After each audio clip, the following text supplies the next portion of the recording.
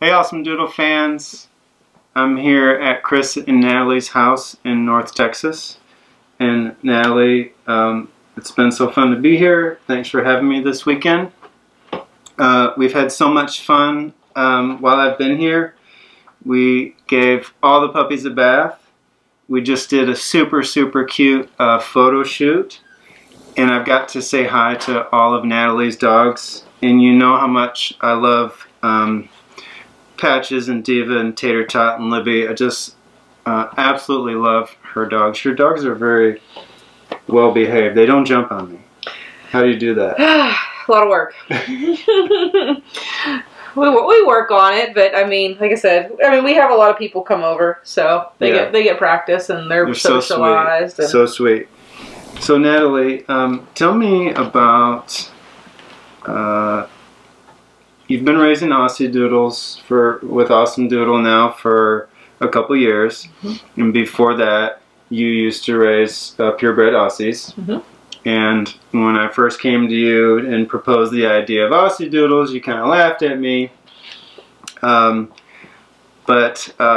here we are 2 years later. Here we are. And you have 3 litters of Aussie Doodles in your house. What I really want to know is, you raised Aussies, you know, kind of more of a traditional, like a traditional breeder would raise Aussies, where, you know, much different than, you know, we raise Awesome Doodles. So tell me, what are some of the differences when these Awesome Doodles go home at 8 weeks old compared to when your purebred Aussies went home at 8 weeks old? Well, you have a lot higher standards, and it's good because, we raised them in the house, but I didn't honestly handle them nearly as much. We didn't start a lot of the bathing, the strict deworming schedule. They're handled a lot more than I ever did before. Yeah. And you can tell the difference. I mean, everyone, you know, talks about, you know, how the potty training goes, you know, fairly easily. They're already started in their crate training. These guys, you know, we start teaching them how to sit, and I mean, they're super smart. So yeah. But overall, I think they're just a more rounded, more well-socialized dog, what we do here at Awesome Doodles. So, and that's really what sold me on it initially, was the fact that, you know, we were really breeding high genetic quality dogs. And that was always my thing, is that I wanted to breed healthy dogs. And, and that's what's, you know, sold me on the Awesome Doodles, was that, you know, all of my females are health tested. We're using a great stud dog that's, you know, I mean, Jackpot runs loose on the ranch and rides on the 4-wheeler. And you can't just put 2 dogs together and have... No, I mean, but you have want Awesome Doodles. Yeah, but I mean, you want them...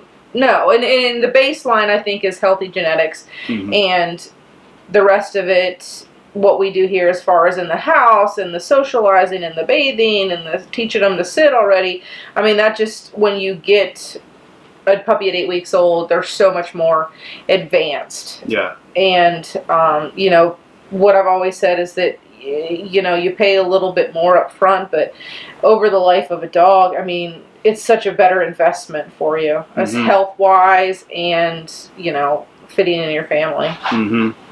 So would you say, with the way that we do the Awesome Doodles, you know, over how you used to do your purebred Aussies, their transition from your house to their new family is much easier? Much easier. Yeah. In terms of potty training, trusting of humans. You know, they're so much more trusting of humans, I think. And it's not just the potty training and being trusting of humans. It's, you know, everything else that goes along with it. You know, trimming their toenails once or twice every 2 weeks, and like you said, giving them baths every couple weeks.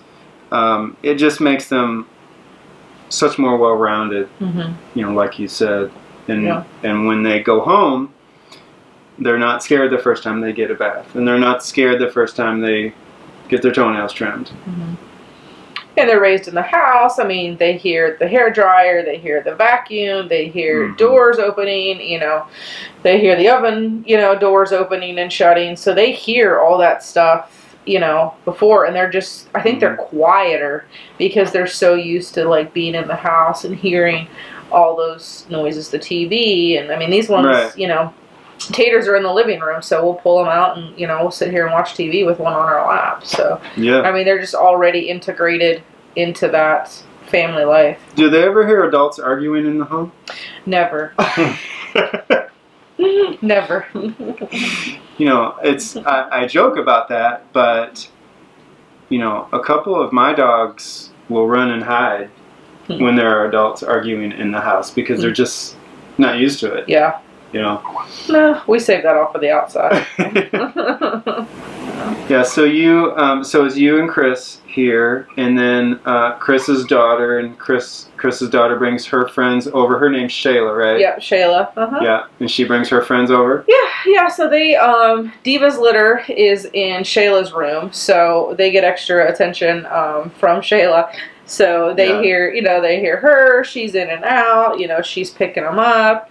I mean, what 13-year-old girl doesn't love puppies? For sure. So, I mean, she's good with all of them. She's a good help. I mean, she's good with, you know, toenails and baths, and it's a good extra help. But they get to be around, you know, kids and picked up. And so now that these are 6 weeks old, so you will start teaching them to sit and wait for treats. Yep. Yep. And one thing that I like to remind everybody about doing that is it's not just them sitting and waiting for treats, but it really gives your puppy, it changes their default behavior of just jumping on you. You know, when a puppy wants attention or a puppy wants a treat, their default behavior is just to jump on you and paw at you and everything. So by teaching them to sit and wait their turn for their treat, you know, we get 2 or 3 puppies down on the floor at one time. It teaches them to be submissive. It teaches them, you know, how to ask us for something rather than just jumping on us. But it's challenging at first, right? It is. But it's, I mean, it's pretty amazing how, I mean, we never taught that, you know, with such little puppies. Yeah. But it's amazing how quickly they do pick it up. You know, I mean, we were shocked within a matter of, you know, 3 different sessions, you know, over 50% of them were already doing it. They get it pretty quick. Oh yeah, I mean, and the ones that don't, you know, we like to take them out and do them separately because sometimes it's just hard for. It depends on their mood too, right? Like sometimes you get them out and they're just too rambunctious or they're too sleepy. You gotta be at the right time. Yep. And that's why I like to tell you guys, when you get your puppy home, you know, if you're doing a little training session with your 8 or 10-week-old puppy and they're not cooperating, it might not be a good time to do that session. You know, sometimes they're just not in the mood. They might be too excitable or too sleepy. And you can give that puppy just a 10-minute break and try it again, and then it's like they're a different dog. Yeah. Well, again, thanks for having me this weekend. It's been awesome to be here. Love to see your horses and all your dogs, and I can't wait to come back. And I'm sure I'll be back in about a year, and we'll get to see some more of you little guys. Isn't that right? I'm going to take you home, okay? You can't. Alright guys, over and out.